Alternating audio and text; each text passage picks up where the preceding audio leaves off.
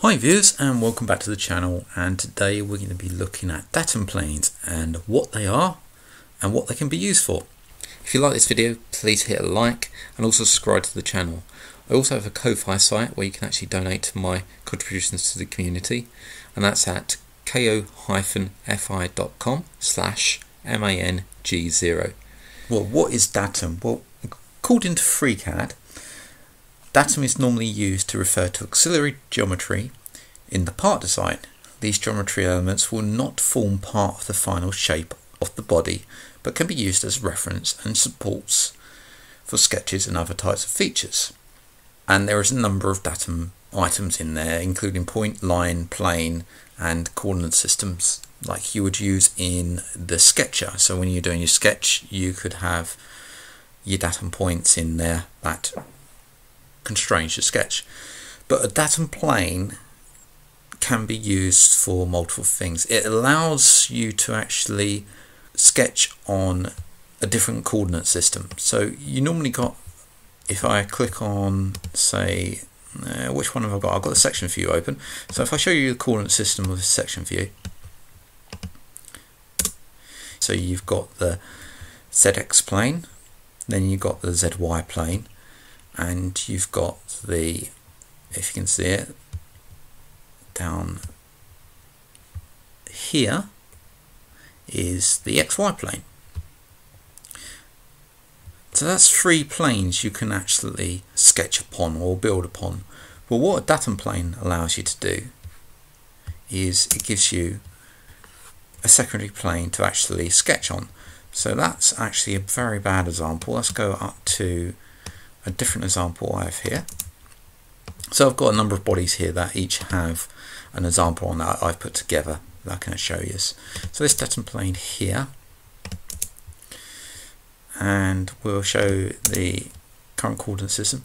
So you can see I've actually created a plane along here. So this is a new plane. So it's sitting on the XY plane but at an angle, and we can change this to whatever angle we want. So it isn't actually really sitting on there, it's just independent of that XY plane, but I created a different angle on there.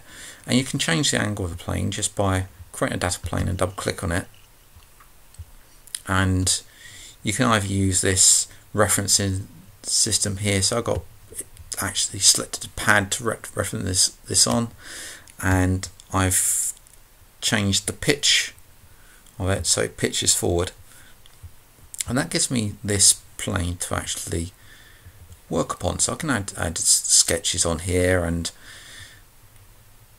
pad and pocket those sketches. So this is all to do with the part design. Just cancel out of there. And what it allows you to do, so if I go into this one here, and let's just hide that origin, what it allows you to do is actually, I've created a pocket on this sketch. So if I hide that pad a minute, you can actually see, or enable that pad, you can actually see I started off with a square.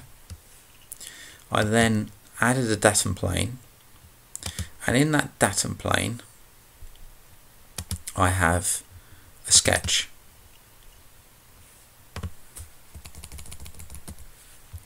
So if I go into my sketch, you can't really see it at the moment, but this is where your switch between selection view and full view comes in handy. So I've just switched there, and you can see what I've done. I've sketched this on that datum plane. And if you think of the application for what I'm doing here, so I've sketched that on the datum plane and I've pocketed that item, that sketch. I'm actually creating a charging holder. So the device actually has a male and female section. So the female section slides into this, and it's held by gravity on the actual charging dock.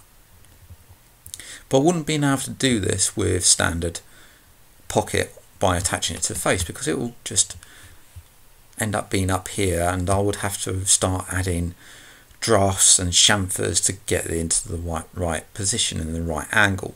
So all I did was create a datum plane and I added my sketch to the datum plane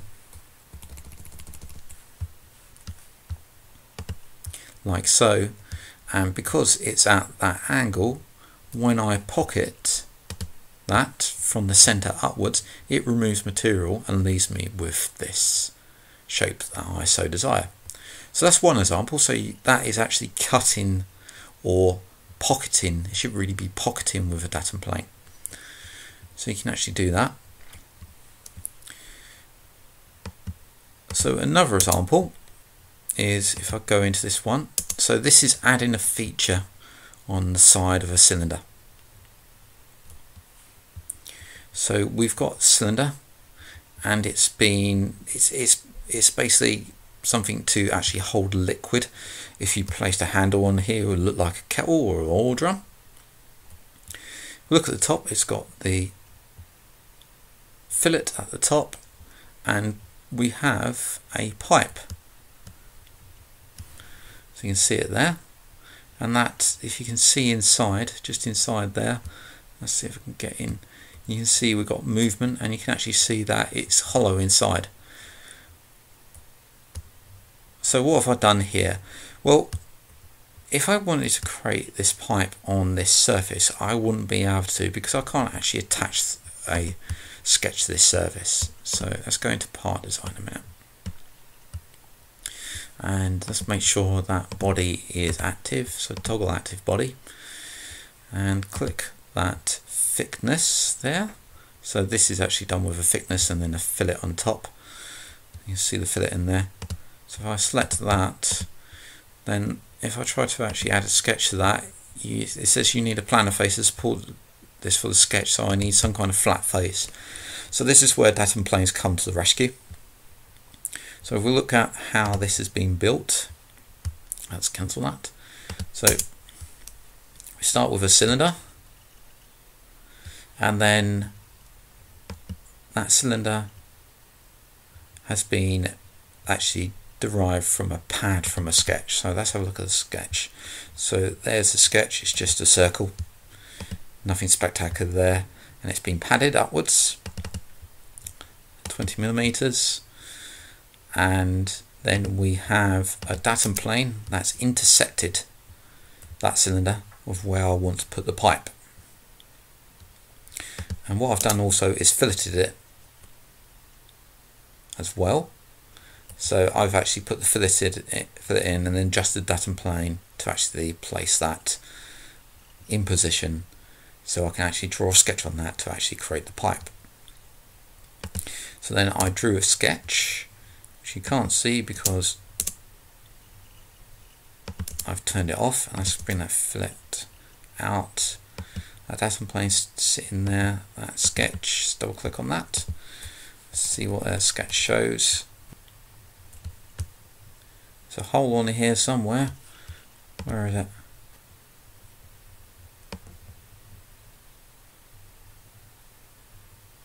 So that sketch must be in the pad. There it is.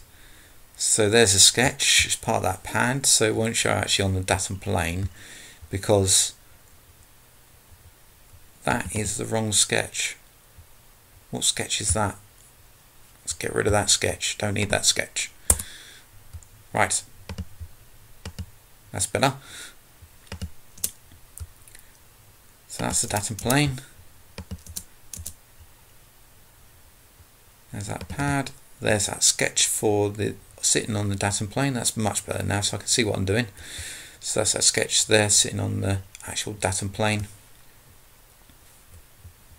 You can see it's at an angle. So close that.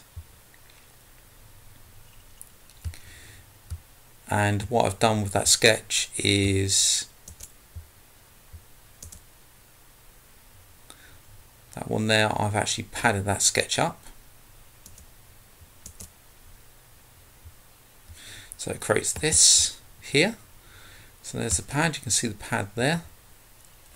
If I actually hide that pad, you can see the whole lot actually hides, but the pad is actually that part there.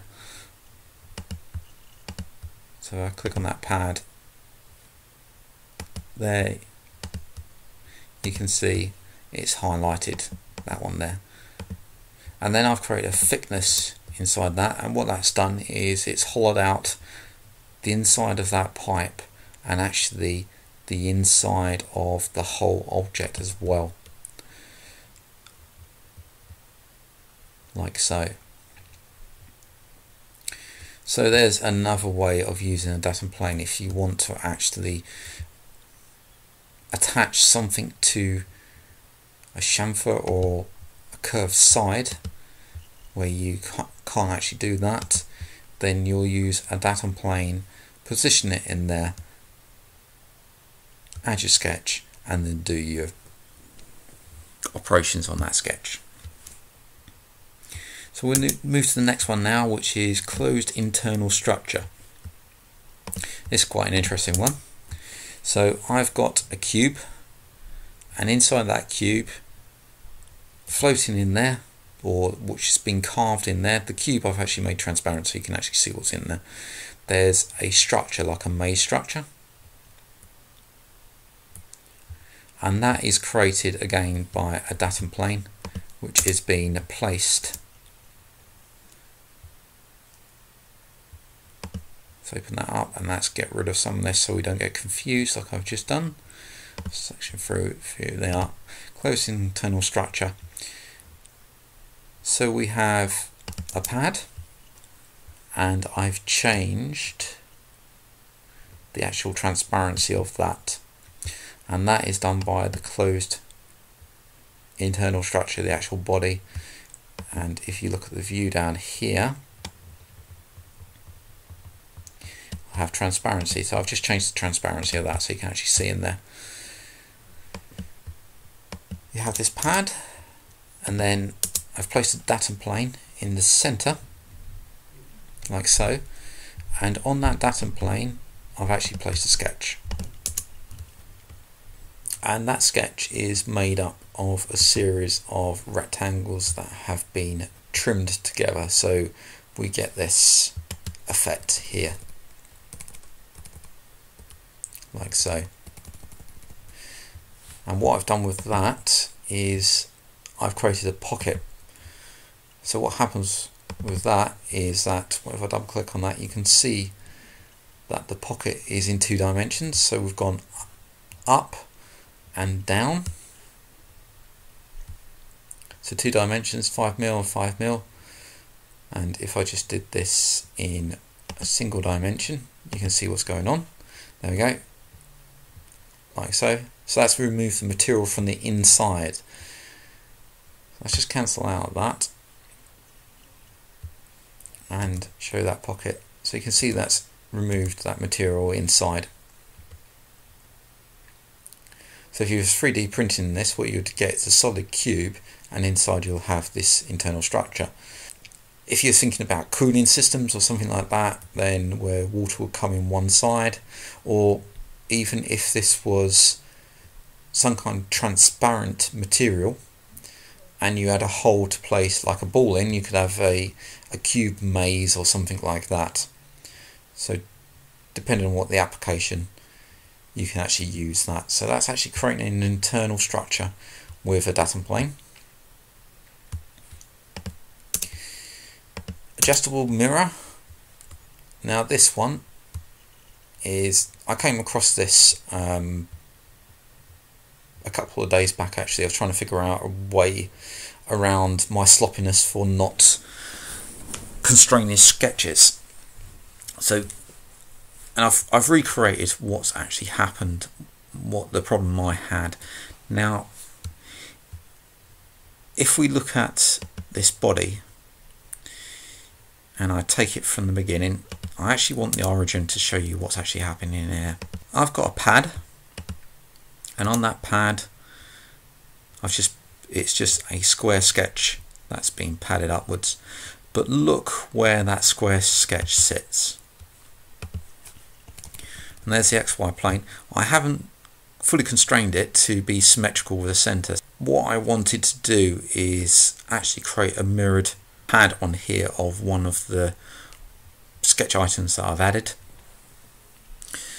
And this actually happened with when I was actually modelling something, I was sloppy with my constraints and I didn't constrain this to the center, so when I went in here to mirror, my mirror was off, because our mirror always is mirrored along this line or along this line. So what did I do? So I came in here, I created some pockets just for fun, don't really need those, but there you go. I created a pad with this one here, and then I mirrored this, and you can see how off that is from the center of this square. It's actually is dead on. It's the same distance away from the actual intersecting plane. So this plane here, you can see that that runs dead through the center of these two, but I actually wanted these two in the center of this square. So how do I fix that? Well, I left that mirror in there, and I then created another pad which was similar to this hexagon. I've got the pad, so we've got that. I was going to try to hide those two, but I'm not going to. And then I wanted this to actually be mirrored along that center. So this is roughly about the center of this square, if you think about it. Now, if I try to mirror that, it will appear over here like this one's done, because it takes this line here and it does a equal distance away from what you've done. So this pad, equal distance away, and pads it over here. But if our shape is off the center of the origin, then we've got a problem. And when I went back to my model, I couldn't actually move my model because it started breaking sketches, and because other things were fully constrained and other things weren't. It was just me being sloppy. But to get around that, rather than going back and spending hours trying to fix it, which I should have done really, I created a datum plane, and I used that as a source for the mirror. So if I click on the mirror, you can actually see that this has now been mirrored, rather than by the center of origin, it's been mirrored by the equal distance away from the datum plane, like so. So if I double click my mirror, that's my datum plane, double click my mirror, you can see I've got a pad there, and the datum plane I selected, which has actually allowed that to be placed equal distance apart, and I can actually move that datum plane to wherever I want. So let's have a look at the datum plane, look at data, look at placement. See, the map mode is deactivated. I haven't actually got it mapped to anything. If it was actually mapped to something, then I wouldn't be able to change this placement. That's important. And we'll go position, and we're looking at what axis are we looking at? X-axis? Is it x-axis? Yeah, it's at the x-axis. And if I change that, so I place it over here, you'll notice that, well, our pad's vanished. Where's that vanished to? That may not have been a good idea because it's actually gone off the side. Let's bring that, because that's broken that mirror, so let's bring that back. See where it would be mirrored to? There it is, but that's actually broken that because it's not actually on the surface. So let's bring that back a bit. Let's cancel that mirror and that datum plane, which is okay. So I'm going to move that. Edit 4, so I'm going to move that back to really close, right close up now, or even intersecting. And you can see that how that's mirrored now. So that's mirrored and intersected the original. And if I move this to about there, you'll see the mirror changes. So that's one way of using that for mirrored objects and fixing plane problems in there. Right, so that's adjustable mirror, so let's get rid of that. And the other one, so I'm going to do 5 in here. I'm going to, every now and again I'll find a few more and actually put more onto my channel and show you how to do those, but I'm going to actually go through these one by one in future videos and show you how I actually built these from scratch and probably using some better objects. So this one is a section view. So on my channel I've talked about section views before, but this time rather than doing it for technical drawing, I've done it for a model that I've taken a section out so I can actually see inside there. It's more like a presentation, but we could actually start drawing on this face if we so desire. I'm not going to, because I haven't got a toggle active body. There we go. There we go. So I can actually start drawing on that face if I so desire. But this allows me to do a section view in there. Let's just hide that datum plane. So this one is, it's got 2 datum planes in there. So I've created an internal structure, as I did with the internal structure example, which is closed internal structure. So it's just a copy of that body, and I've placed a datum plane somewhere. Where is it? There's datum plane 5, and that's sectioned out a part of this model that I want to do a section view into, or I want to expose the internals with. And what I've done is used a pocket, so I've removed material. Now if I look at the sketch that sits on that datum plane, there's that sketch. So it's a B-spline sketch. That's just a random pattern on there, on that datum plane. And I've done a pocket from there. So you can see if I just did, it's 1 mil, you can actually see inside. I'm pointing to the screen and you can't see me pointing. So you can see where it's starting to pocket there. So if I did 5,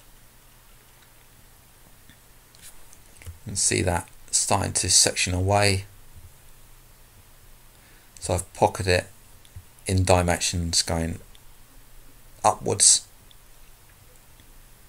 and I've added the reverse on there. If I click on reverse, it'll go the other way.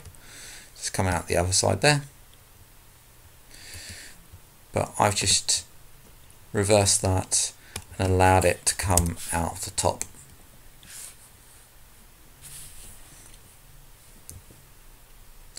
Leaving section view, so that's a bit more. There we go. So that's another way of using a datum plane to actually create a section view like that. So throughout these, you would see little links coming up. So you may not have got anything yet, but by the time I finish the other videos, you'll actually see them on my site. So this is more like an index into those videos to show you actually how to do them.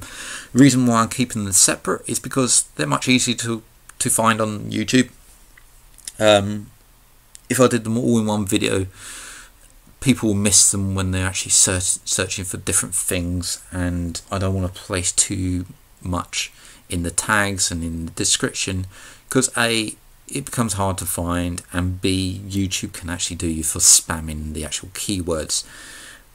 So I like to keep that separate, and that means there's individual videos that are much smaller for you to digest and much easier for people to learn.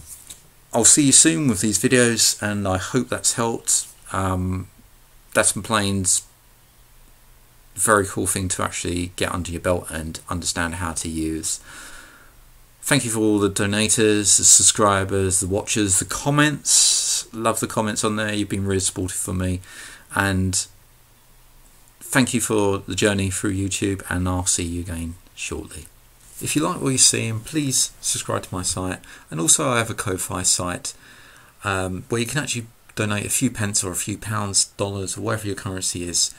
And that's at ko-fi.com/MANG0. And there you'll be able to help me fund my site, and all the money that I actually get from any funds will actually get pushed back into the channel. Thanks a lot for watching and subscribing. I'll see you next time.